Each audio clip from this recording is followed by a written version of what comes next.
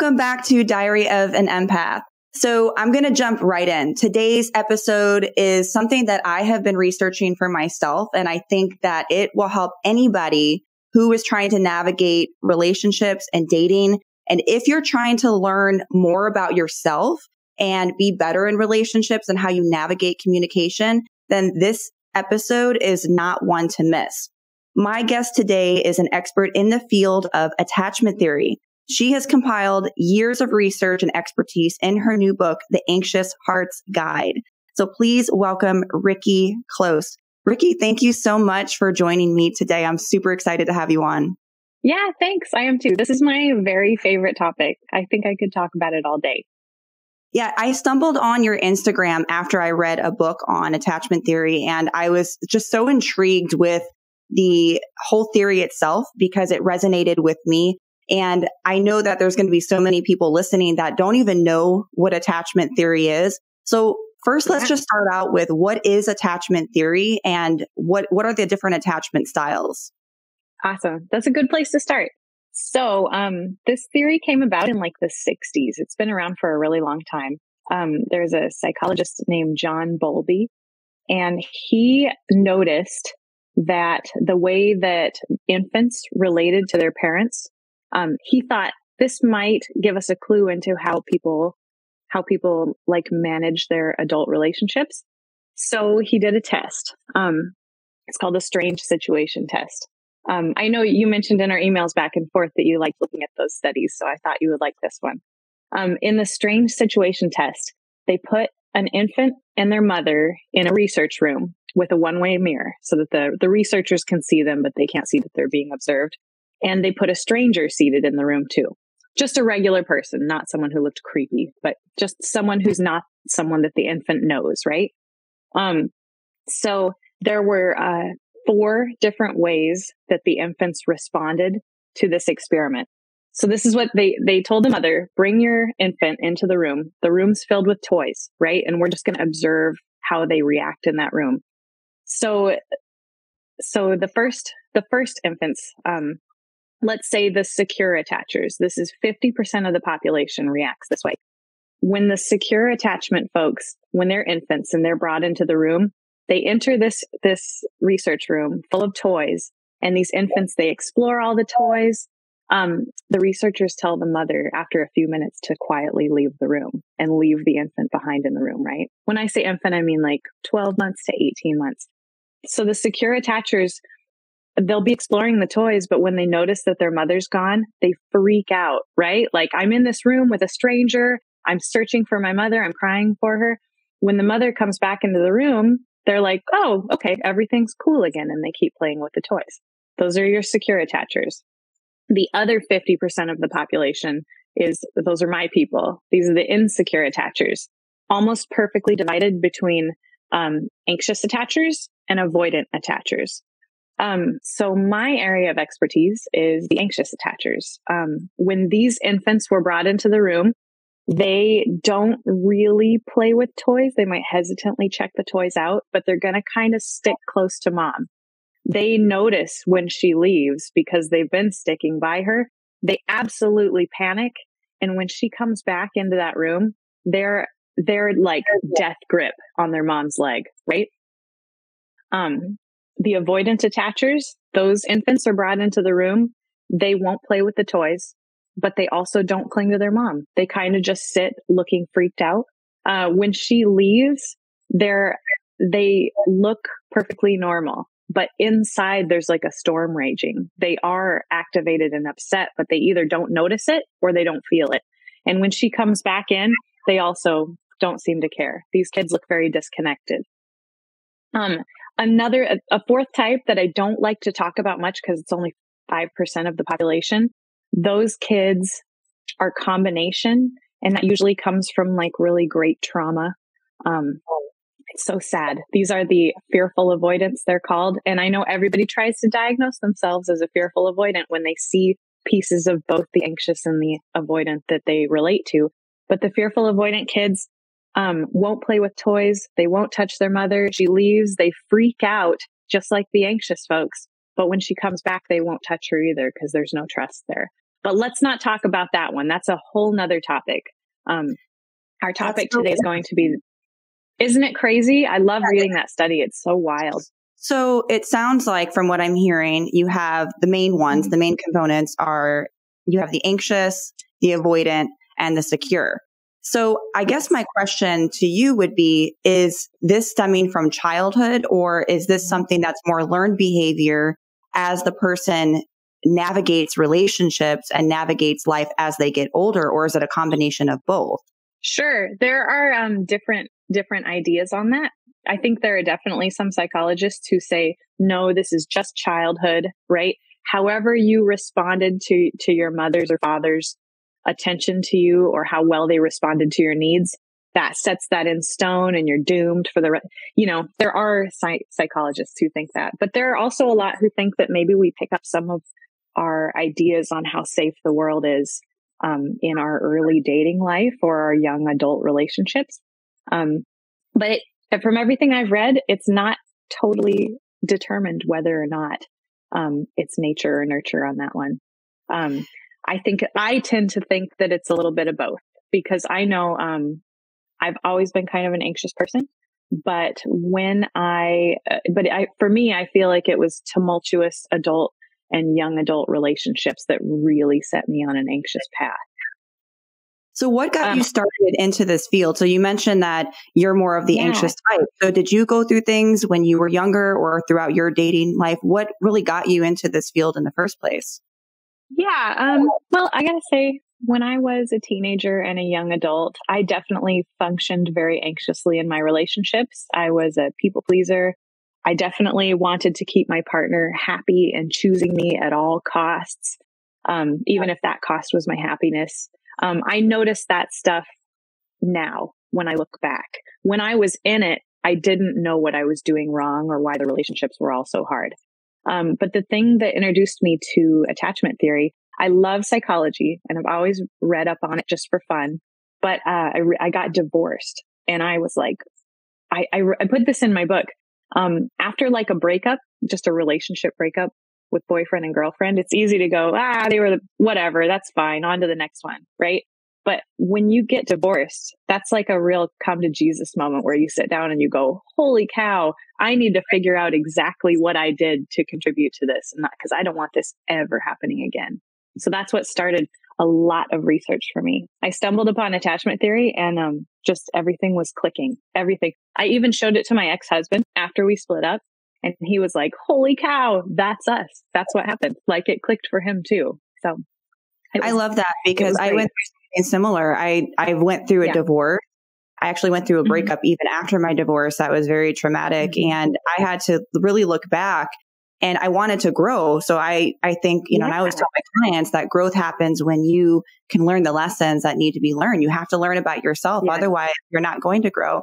And when I started reading, you'll repeat the patterns again. Exactly. And when I started reading on attachment theory, same with me, it was like a light bulb went off. I'm like, oh my God, this is me. And I definitely feel like, at least in my younger days, I fell more on the anxious side. So for those that are listening, what is anxious attachment theory? What can somebody look for? How do they know if they fall more on the anxious side? Oh, awesome. Yeah. We maybe should have started out with that. I feel like we're a little ahead of ourselves here. That's okay. Yeah. If you are an anxious attacher, you are going to feel like nobody that you're in a relationship will ever get close enough to you. You'll feel like you're constantly chasing them, that they're running away. You might feel like the things that you want and need are too much. You might have had partners call you high maintenance before. That's an indicator of that too. An anxious attachment. It seems like you only feel comfortable when your partner is like on you. Like if they're hanging out with you, making time, and they're in your space, you feel comfortable. But the moment they leave your side, if that anxiety starts building and you're wondering, when are they going to see me again? You might be an anxious attacher. I feel like that was 100% me when I was younger, and I still exhibit some of those behaviors. And one thing I was reading about was activated attachment system. So I found that really interesting. So what does that mean, especially if you're an anxious type, and how do you recognize when your attachment system is being activated? Yeah, absolutely. Okay. So I'm going to take it back to infancy again, right? So you've got a baby and it's laying in a crib and it notices that it has a need. Maybe it feels hungry, or maybe it's afraid and it needs some comfort, right? So the baby in that crib, doesn't have like conscious thoughts. It's a baby, but its brain is going to go, I notice that I have a need. I'm going to cry out, because every time I cry out, something good happens, right? My mom comes and comforts me. That's our attachment system. That's the attachment system in play.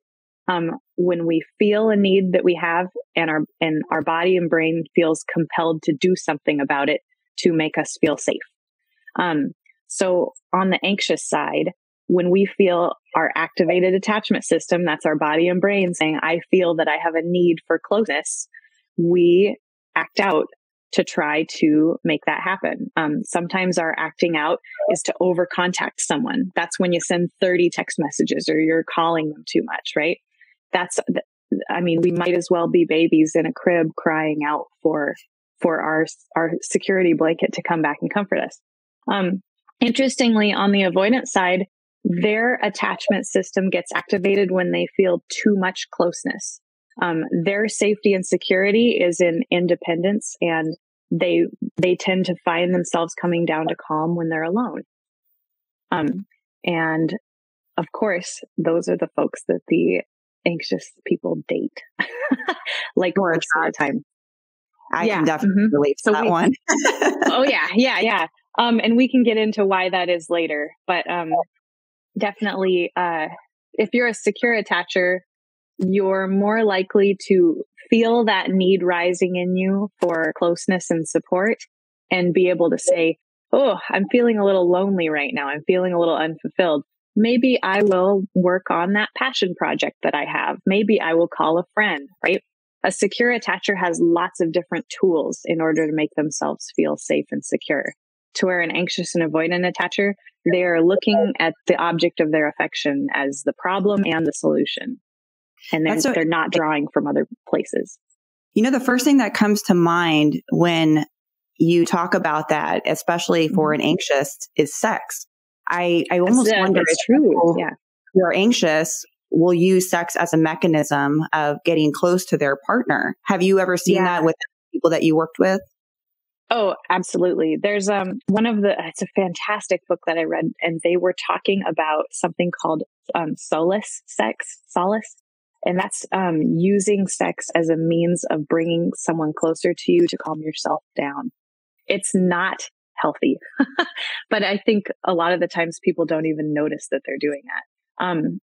Sometimes you'll see folks with like really massive libidos, and they don't necessarily it's not necessarily a super high sex drive. It's more likely a means for calming themselves down through sex. Oh, wow. Yeah, that right there, it's so powerful when you think about it, especially for the anxious types or have an attachment, style that's more anxious. If you're using sex as a means of getting close to somebody, and I can almost guarantee you that afterwards, it's almost like a feeling of a void. Or absolutely. I've been there. Right. I've done that. And I've, used that as a means of getting close to someone. And then afterwards, I'm like, why did I do that? I regret it because it just didn't help at all. It wasn't a healthy coping mechanism. And so that resonates so much. So what are some triggers, or like, are there certain triggers for the anxious that triggers that attachment system? Yeah, absolutely. Any sign, any slightest hint of abandonment is going to set off an anxious attacher's like the alarm system or attachment system, right? We are hypervigilant, meaning we're always on the lookout for abandonment. So I remember at my most anxious, I would feel like if my significant other, from the moment they left, it was almost like pressure was building up. Like right when they left, it was fine, but then like 5 minutes, 10 minutes, 1 hour, 5 hours. And the longer they were gone, the louder those alarm systems in my head would feel. Like, bring them back, get them close again. I don't do that anymore, but it took a lot of work. It took a lot of work to be able to tell myself, look, they're not leaving you forever. But that's what an anxious attacher at their worst is going to feel the longer their significant other is out of contact. Or let's see, signs of abandonment would also be maybe like if your partner's phone is buzzing in their pocket, an anxious brain might say that's definitely somebody else that they're interested in. I guess you could probably think of lots of examples from your own life too. If you leaned anxious, it's anything that's going to make you start sweating and worry that your partner is thinking about or going to leave you. And it reminds me of what you were talking about in the beginning of that study that was done with the babies. Like that's what I think about, where the mom's leaving the room and the baby's like, where's my mom? Where's my mom? Where's my mom? Yeah. And I'm not going to feel better until she comes back. And it's like almost the same thing. Like, when's he coming back? Or when is she coming back? Or, whatever the case may be. But it reminds me of that. And I've been there because especially in my younger days, I used to have those types of anxious behaviors and it triggered that abandonment. And I didn't feel better until that person was either making contact or with me. I found this comforting when I was studying this, and your listeners might too. There's a reason that those alarm bells feel like life or death. Because for an infant, think of like cave days too, right? If you're following your mother around and you're a little helpless child and you lose sight of her, and if she can't find you, you're dead. Like the stakes are very high for an infant that can't reconnect with their mother. They will literally die. So that's our wiring in our brain. That's why it feels like a life or death kind of thing, that like you'll be telling your brain, like, don't text them again. This is a terrible idea. And then you do it anyway, because the stakes feel a lot higher in your brain than they actually are. So it makes me wonder about if biology is influencing dependency, because there was a study by James Cone at the University of Virginia, and they scanned MRIs, they scanned women's brains with an MRI, and it showed that when they had induced stress, so they would induce the stress in these women, and it would show that the hypothalamus would light up when they had the stress component that was added. But when they brought their husbands into the picture and their husbands were consoling them, these areas of the brain didn't light up. So the question was then, is biology influencing the dependency? Is it okay to just be, maybe we're human and we have these natural dependencies, or is it that nature versus nurture of learned behavior? So it's really interesting. And I think it's very subjective to answer this. Maybe we don't know for sure, but it almost makes me wonder if it's just something in our biology that we naturally as humans need that dependency. We want to feel comforted. And why is it that some more than others have this type of behavior and some are secure and are fine? Yeah. Well, I think I think it's a balance thing, right? We're social creatures and we're not meant to have to completely self-soothe. That's why solitary confinement is such a terrible punishment. Humans are not meant to, if we feel very, very stressed out and activated, we're supposed to call upon our tribe and our group or our significant other or our family unit to make us feel better. That's okay. But on the extreme end of that, if you can't comfort yourself at all, then it's almost like your partner is a lifeboat. And it's like trying to save someone who can't swim, right? They're going to pull you down under the water with them. So I think we need a healthy amount of relying on our tribe and our significant other. And we also need to be able to self-soothe, especially in situations where, for example, the texting thing, if my significant other is at work, right, and he's gone for 8 hours, I need to be able to have a calm, regulated system for a very reasonable amount of time for him to be away from me. If I don't, that's a problem. That's me being somebody drowning who can't swim. Because you shouldn't need to have somebody text you throughout the day in order for you to feel like they're with you, So it's balance. Absolutely. Yeah. And I like that you brought up the solitude, because I used to work in the prison system a couple years ago. I've talked about this on a previous episode. Yeah. And working in the federal prison system was eye-opening, because I really saw the psychology behind when people are alone, when they're in solitary confinement, how they act around others. And it really made me realize that we are human creatures that need to be around people. We do. We do. It's Yep. part of our biology. It's part of who we are. If you go back thousands and thousands of years, just even as human evolution, developed, we are social creatures. We depend on others. We naturally need to be around other people. So I agree. And I think that it's partly biology. And I think that it's also maybe nature versus nurture as well. But self-regulation, I think, is the key word that you said, is really being able to self-regulate your emotions. And you mentioned earlier that avoidance tend to attract, or anxious tend to attract avoidance. So is there a reason for that? And what are some green flags and maybe some red flags to look out for when an anxious is in the dating realm or in relationships? Sure. Okay. First, this is one of my favorites. The popular literature calls this the anxious avoidant trap. This is why these two are drawn to each other. So to an anxious attacher, the world looks like a place that is not going to meet our needs. It looks like a world where there's lots of things that we want, but we can't get them, right? Meaning closeness and affection and sex and reassurance. So that's our worldview. The world is a place that's not meeting my needs. So when we go out in the dating realm and we're sitting down across from a secure person who's going, "You're wonderful. I would like to take you out again. I think you're so great." They're throwing that reassurance and love out at you. Your brain goes, "This feels wrong." And there's no activated attachment system. You might feel bored, right? Like you might feel like that person's too desperate, right? Like, why do they like me? I haven't even done anything to earn this.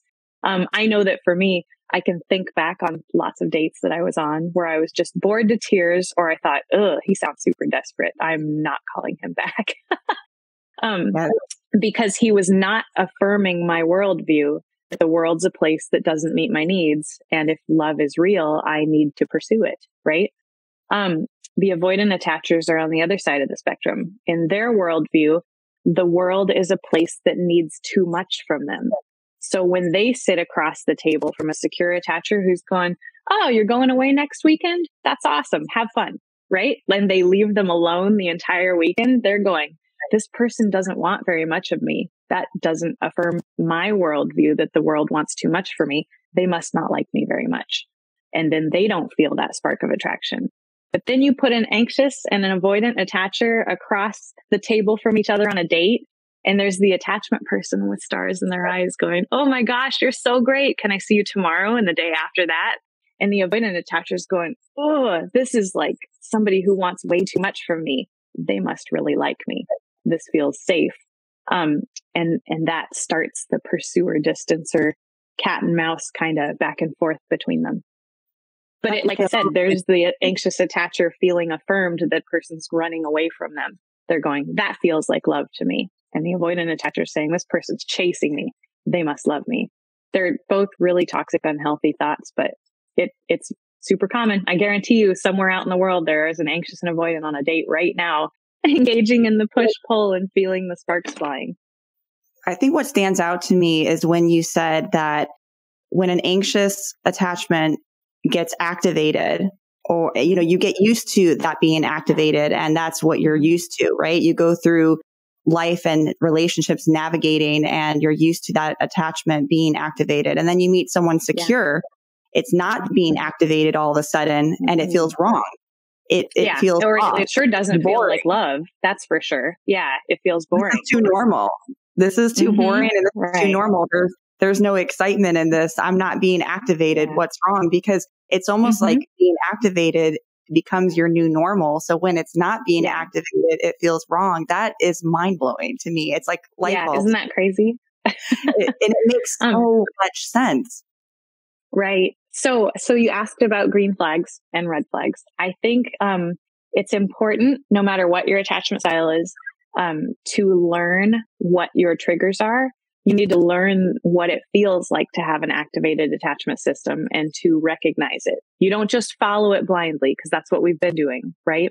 You recognize it and you say, "Okay, I recognize this. They said that this would happen. I don't have to believe it, and I don't have to follow it." And that's really powerful. If you're sitting across the table from somebody who's saying, "Well, this is great. I'd love to take you out again in a couple days. Would that be okay?" And your brain's going, "Ugh, this is boring." you should go, wait a minute, this is my attachment system not activating. Maybe this person is a better bet than I think. Maybe I should just push through and actually let them take me out again. An avoidant person, much harder for them, I think. When they're looking at somebody who's giving them the freedom to go away for a weekend, they need to say, I need to not assume that this person is rejecting me. And I need to go, whoa, this person's giving me the space that I've been asking everyone for. Maybe this is a safer situation than I think. It's tough. It's really tough. And I shouldn't say it like it's so simple. It's truly not. I've been studying and working on myself with this stuff for years, and I still find myself believing my anxious thoughts every now and then. So as an anxious, if I'm on a date and I'm really interested in this person, how can I recognize, or even maybe a couple dates in, how do I recognize when somebody might be avoidant and some of those flags that is probably not the best for my attachment system or for me as a person? If I know I'm an anxious, what are some things to avoid? Yeah. That's a wonderful question. The thing that we have to do, and this is in all kinds of books that I've read, we have to learn to notice when things feel off or uncomfortable. A spark of attraction can also be something feeling off. We have to take notice. Meditation is great for this. Notice what it feels like to have a calm system and notice what it feels like to be activated.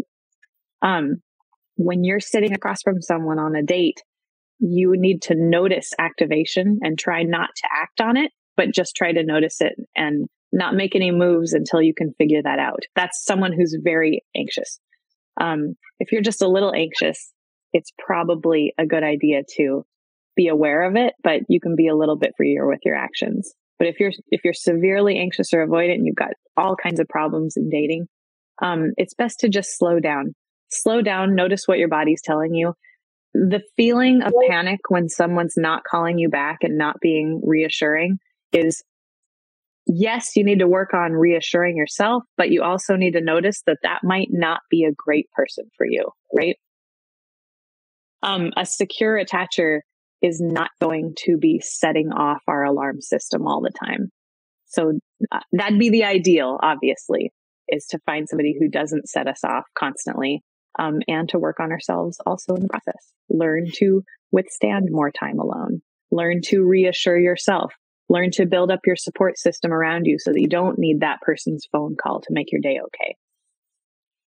And so what about boundary setting? How can the anxious set better boundaries when they are recognizing that, okay, hey, this person may not be the best for me, or if they're, sitting across from an avoidant, maybe they're recognizing, okay, I'm starting to recognize that my attachment system is being activated. How can I now set boundaries to distance myself or to put myself in a better situation?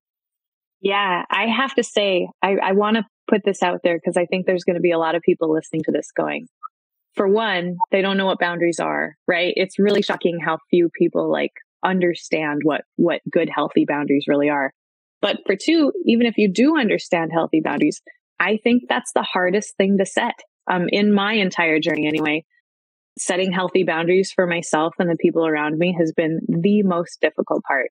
So I hesitate to just offer up a bulleted list, which is what I do on my Instagram anyway. But I want people to know that boundary setting takes just an absolute ton of practice. For me, in the very beginning, when I was learning what boundaries were and what I wanted for myself, it helped me to hold myself accountable. I would actually write down my list of boundaries, and I saw myself breaking them all the time. But just to write them down and see them and know this is who I want to be, this is what I'm working on, that helped. For example, I had a goal to not over contact the person that I was dating, right? So when they would leave, I would have a note to myself, do not text. Do not text. I would end up breaking it sometimes, but the more that I would look at that and I would say, this is who I want to be. It's not that I'm stuffing my needs down and just when they text, I'll just take my breadcrumbs and eat them happily. It's not like that. But I said, I have a goal to not be someone who's over contacting my person. And so it's my goal, and it would help me stick to it a little bit. Another thing about boundaries too is that boundaries aren't just things that keep bad behavior out.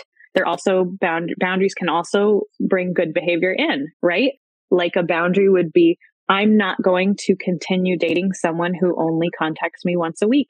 That would be a boundary. I know that I need more contact than that to feel happy in a relationship. So that's another thing you could write down for yourself. In order for me to be happy in a relationship, I need someone who regularly and of their own volition contacts me at least 3 times a week or even more. People also, another question I get on the Instagram account all the time is, how much is too much, right? They think there's some magic number, like I want to see my partner 6 days a week. Is that too much? And I was like, is that what you want? And I think that's what, and it's like, no, that's not a wishy-washy question. We decide what we want. All our needs are okay, right? If you want to see your partner 7 days a week, there are people out there who want to see their partner 7 days a week. At that point, it becomes an issue of compatibility. So when you're setting your boundaries, decide what you want. When you write it down, if it sounds crazy to you, adjust it, right? But if it sounds like something that would feel good, run with it and try to stick to it. And don't beat yourself up if you can't stick to it, because man, that's tough in the beginning. It's still tough, but it's easier than when I started.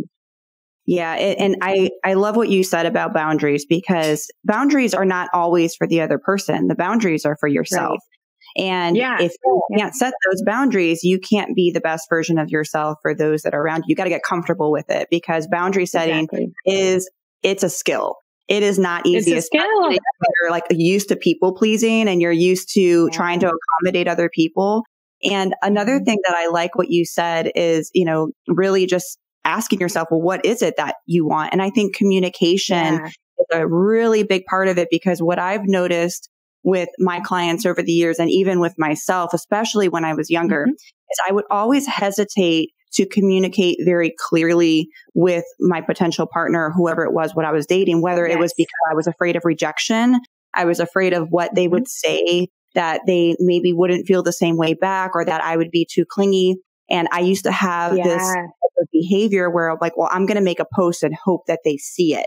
And so have you ever noticed that with your clients? And I think it's, from what I've read, it's called protest behavior. So is that something that anxious attachment style people will do more of to try to get the attention of someone? What would be your best advice in terms of how to communicate if you are more of an anxious person? Yeah, sure. So for any insecure attacher, direct, assertive communication is really hard, because there's a lot at stake, and we don't deal with rejection well as insecure attachers.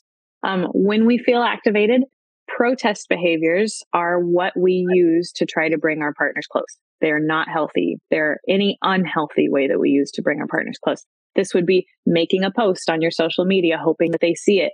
This would be making a sarcastic comment, hoping that they read between the lines. This is maybe you guys are making dinner and you're stomping around being huffy instead of telling them what's bothering you. This could also be giving them the silent treatment, hoping that they ask what's wrong. Any of these protest behaviors, we use them to try to bring people closer, but it does the exact opposite.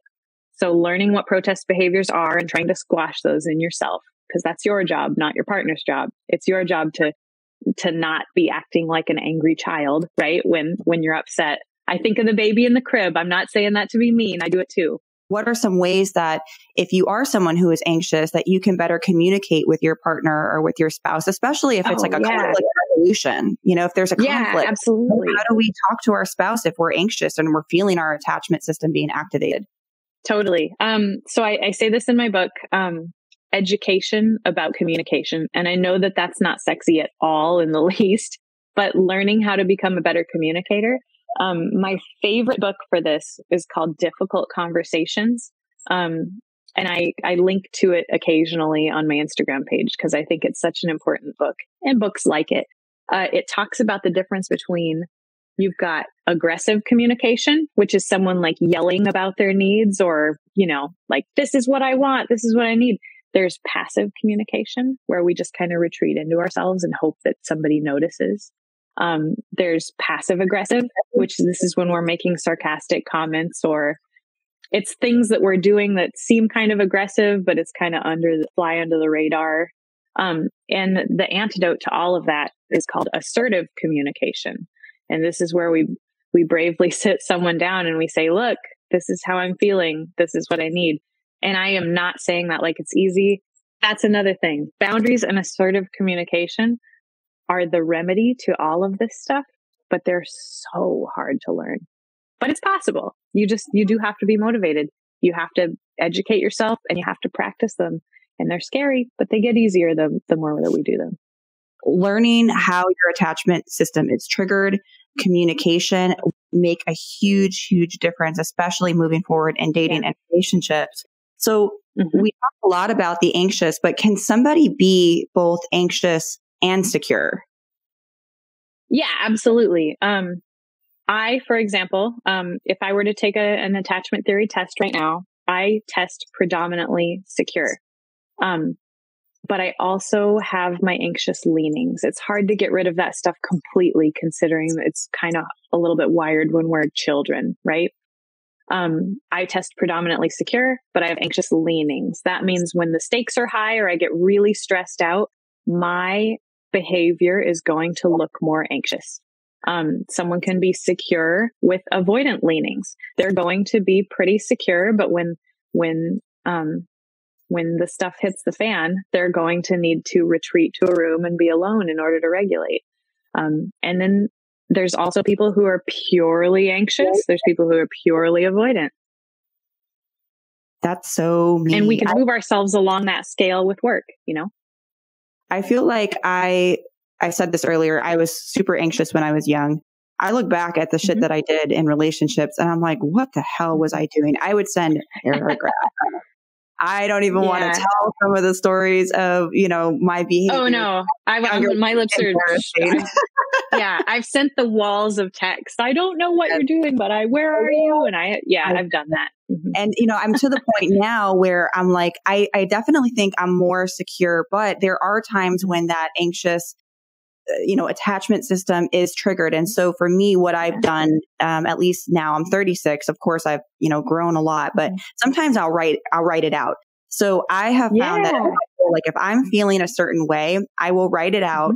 I will wait to, send it and then kind of wait until I'm calm a little bit. And then 9 times out of 10, I end up not sending it or, shortening it a lot. And especially now that I'm older, I'm very just upfront with how I'm feeling, my expectations. I have found that it saves me a lot of time. I'm just very forward. Hey, this is what I'm looking for, or, this is my expectations in dating, or, hey, I'm not really, I prefer when somebody reaches out to me.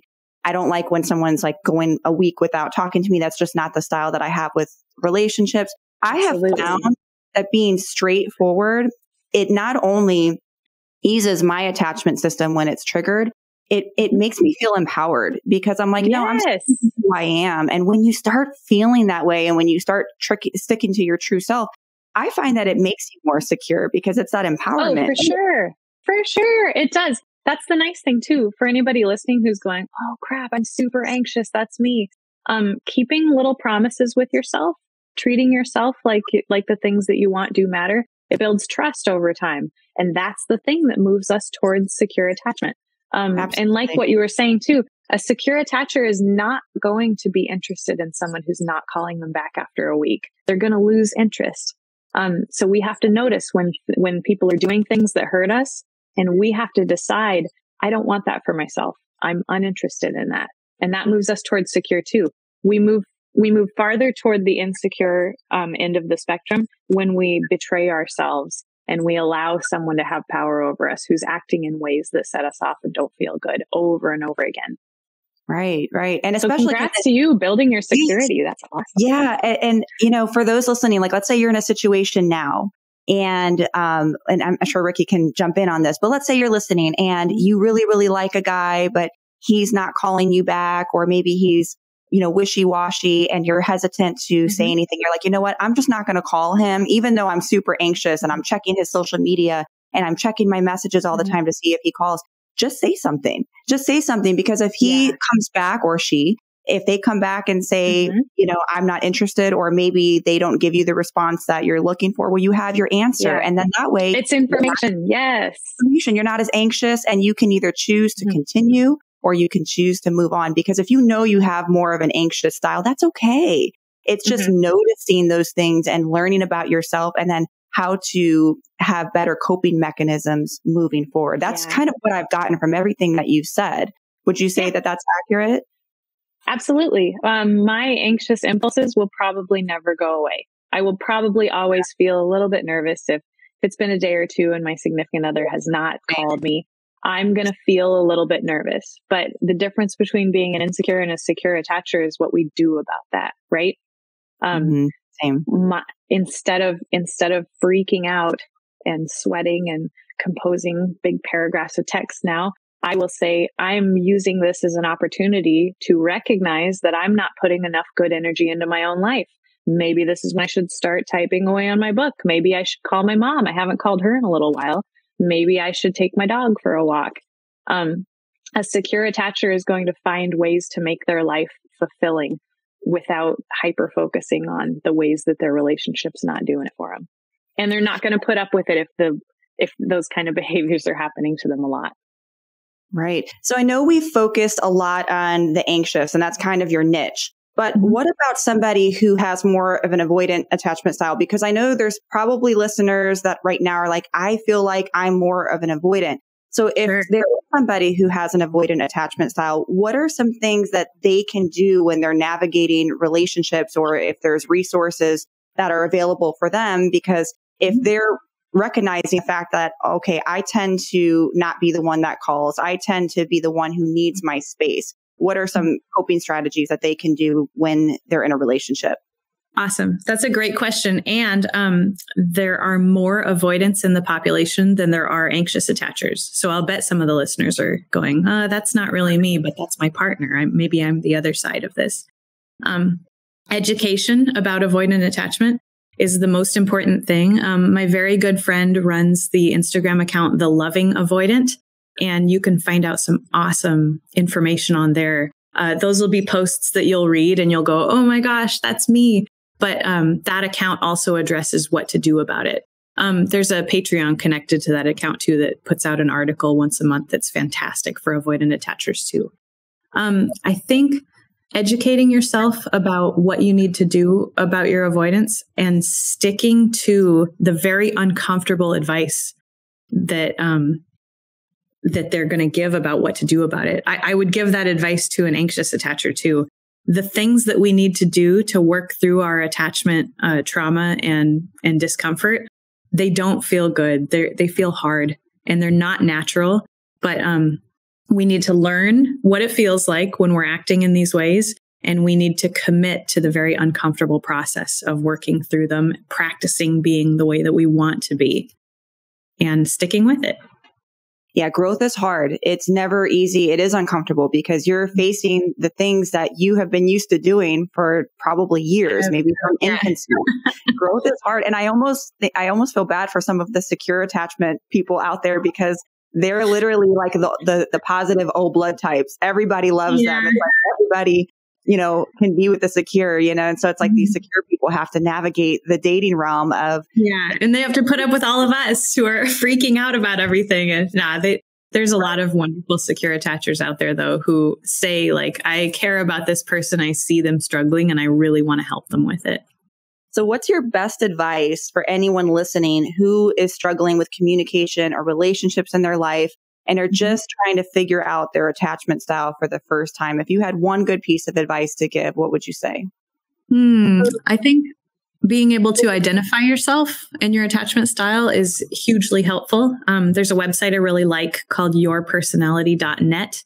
I'm not sure who runs that website, just as a disclaimer, but the questions that they ask are fantastic and it will identify you on a spectrum instead of just spitting out an internet type, you are this, right? Yourpersonality.net is going to show you where you are on the spectrum. And you can log in, save your results so that you can retest in a year after you've been doing work and see if you're moving yourself closer to security. And for those listening, we will link that on the podcast and we'll link that on the website as well. And I know that there's a lot of people listening to this podcast that want more resources and they want to learn more about this. I know you have a book that's out. So where can people find you? Where can people find you? What a perfect transition to, because my book actually, within my book, I list at least 30 sources that helped me through my anxious attachment. I've read over 60 books on the topic, but I picked my favorite ones and I put them into my book for anxious attachers who want more. Anxiousheartsguide.com is where people can go to purchase the book that I wrote on anxious attachment and how to overcome it. And the book's filled with resources on how to get more if they want more information beyond that. Awesome. And I'm going to link everything. So for those of you that are listening that want to follow Rikki, want to buy her book, please get her book because she is a wealth of knowledge on this subject. And I promise you that when you start to really do your research and educate yourself on attachment theory, it will change your life, especially with your relationships and how you navigate people around you. So Rikki, thank you so much. I'm so humbled. And this was awesome because I learned so much. So I'm so grateful for you being on the show. Thank you. Yeah, thank you for having me. I think we really packed a lot into that hour. Absolutely. And so for everyone listening, again, I'm going to link everything down below. And until the next time, see you on the next episode of Diary of an Empath.